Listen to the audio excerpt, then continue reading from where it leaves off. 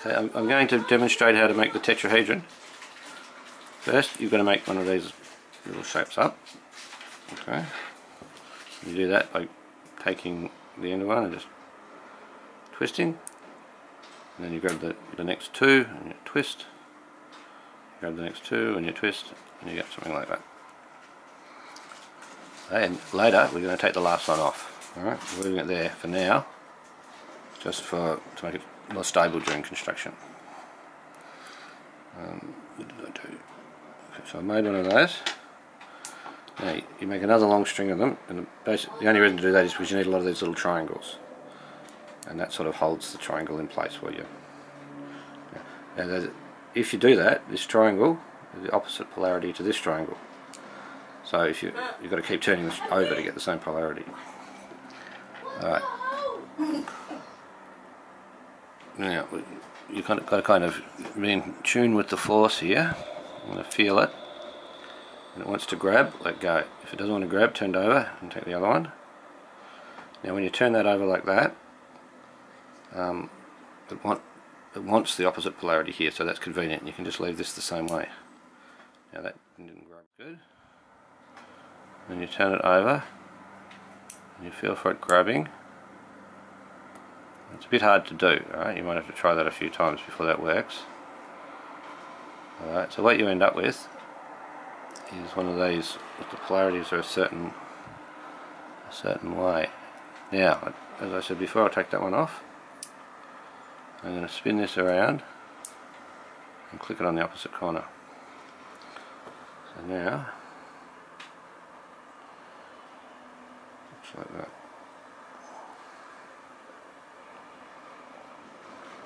Right, now, again with the threes, put another three onto here, the sticking up one. It's a bit tricky, you've got to let it expand out like that. Another three, and you feel for the grab. Yep, I'll let it expand out like that. Now you've got this thing. Alright, it doesn't seem much like a tube. It is a tube, but it's not that good. Now you lose little groups of four. Alright. And you want to join like that. Good on.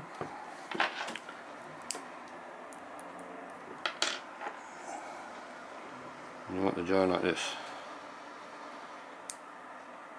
Now I haven't done. Hang on, I'll put that on the wrong side. Oh, get that off. Put it on the same side.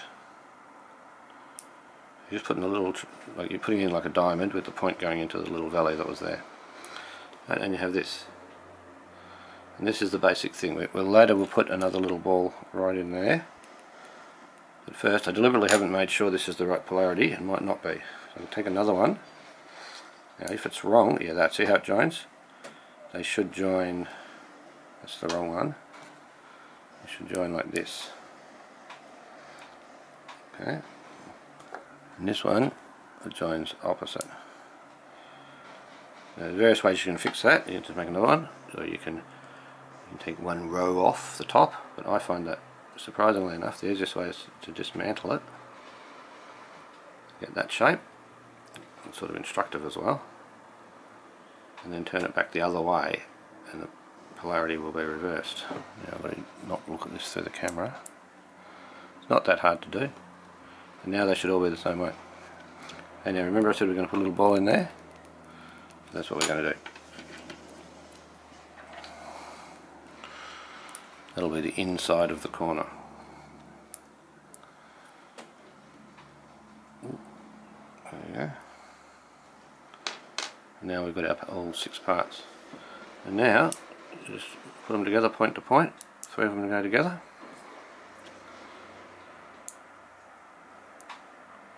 But be careful about it, but they just go. That looks like. Quite nice and strong. I've just done something silly here. Squeezed too hard and the balls went in. Now, the last one oh sorry, the third last one. Goes on, but this will have to join too. Oh, and I haven't got a ball in that little hole there, have I? Oh dear. This might be hard to fix this.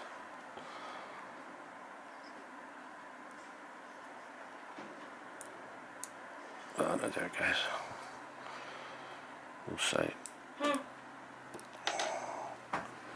Now that one ought to join there. It really wants to grab. Now the next one goes here. And then the last one, oh, have I just done that off camera, I'm sorry. And the last one, it's because I've kind of got to concentrate on it. And then the last ball joins a little triangle there, and then they go in. And there you have it. Easy as pie.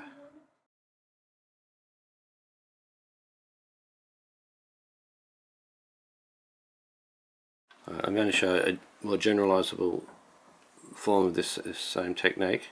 As long as you've got an even number of you know, the little triangles, 2, 3, 4, 5, 6, 7, 8, you can make them into a chain.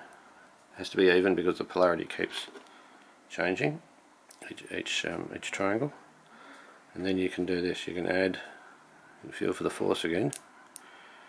You've got to go all Luke Skywalker on it.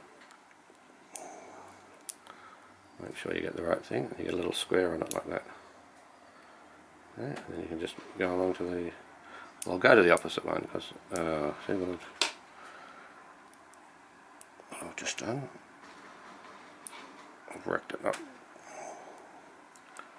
Here's me fixing it. Okay. Now I'll go to the neighbouring one.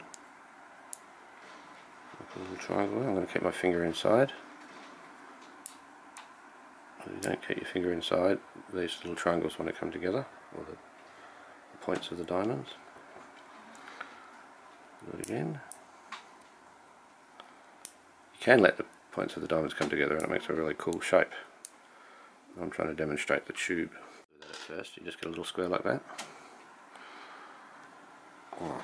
And feel for the polarity, put it in, take another square, feel for the polarity,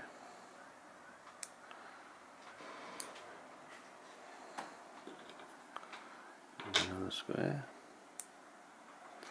Now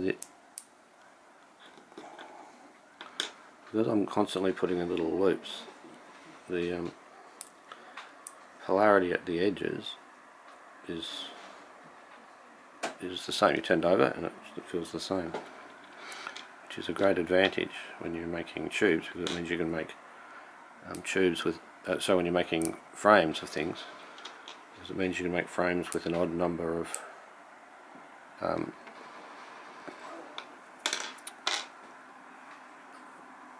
edges to each side. So most of my frames are squares because it's easy to make squares. So you can make a tube like that. Now I could put them together and make a nice rounded end. I'll do that on one end. You make a nice little knobby looking thing. On the other end, I'll show that you can build it up. And what you can see here is that this can go as long or as fat as you want. It's an arbitrarily long and arbitrarily fat technique.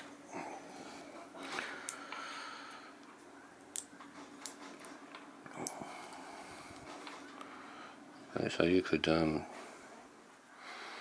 keep adding squares. Trouble with just flicking off squares like that is that they don't tend to get into, and the polarities need to sort of stabilise before they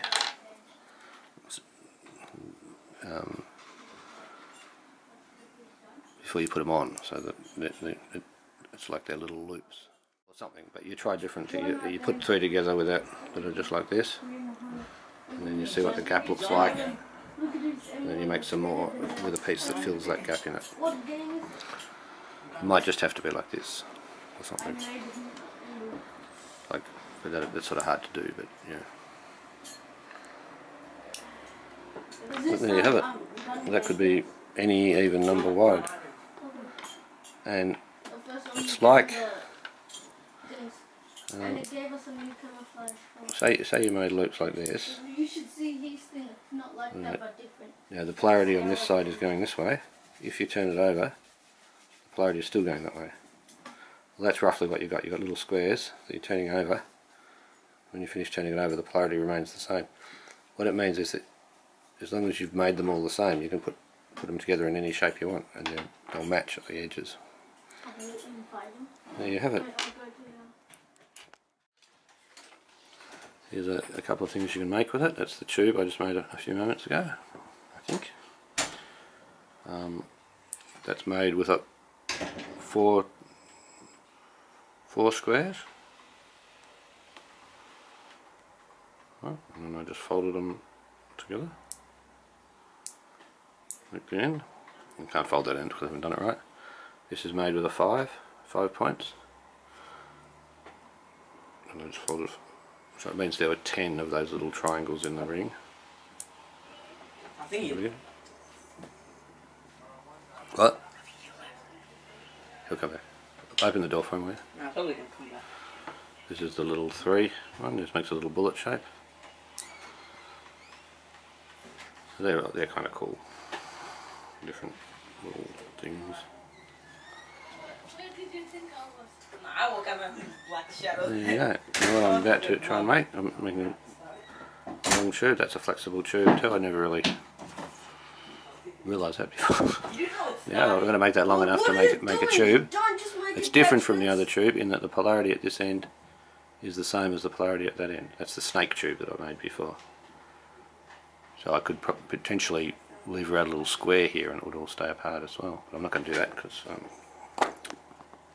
might be wrong.